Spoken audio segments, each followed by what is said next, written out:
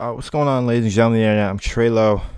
Welcome back to a brand new video and some sad news. I was in the middle of making a video when I heard the news that Chadwick Boseman had died due to cancer, and I feel like I had to make a video on it because we talk about a lot of movies and stuff recently, and I feel like he's just hit the peak of his career and he's already gone. Came out today at age 43. He had he was battling colon cancer for 4 years, and he died in his home with his family, and that was just today. The news is so extremely pressing with everything going on in the world. In 2020, we've already lost so many people, and to add Chadwick Boseman to the list at like I said, the peak of his career, doing great movies in the MCU most notably, but also some other singular movies. I've watched Message from the King and Marshall, and they're both great movies, and I plan after this to watch a lot more of his movies because I know he's been in all types of stuff. But it seems like it was definitely a hard-fought battle over the years, and he was actually filming some stuff while he was battling, which just shows how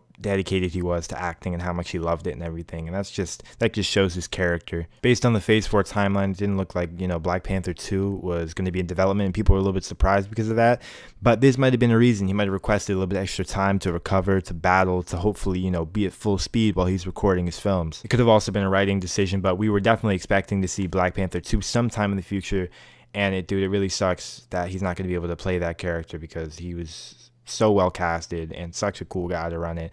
I thought he was awesome, and it's going to be really empty without him. I like to make content based on the news that's going around that I really feel attached to, and as an actor, he was inspiring so many different people. Black Panther was a huge, step in the Marvel universe for black culture, and as an actor, he often, expressed that black culture outside of the Marvel universe into all his movies, and he was just a great figure for that. It's sad to see such a legend go, but there's no doubt he's going to be remembered forever, man. I mean, he was a great actor, a great and humble person, and all my prayers go out to his family and friends and the cast that he was with and everything. It's going to be a hard time for a lot of people in the next couple of days, especially with all the other things going on in the world. This only stacks on the pile of dog shit we've had to go through. But like I said, there's no doubt that he's going to be remembered forever for making these movies, for being the person he was, and leaving a legacy behind for others to follow. But like we said, prayers go out to everyone. I'm Trelo, guys. Thank you for watching this video, and as always, I'll see you in the next one.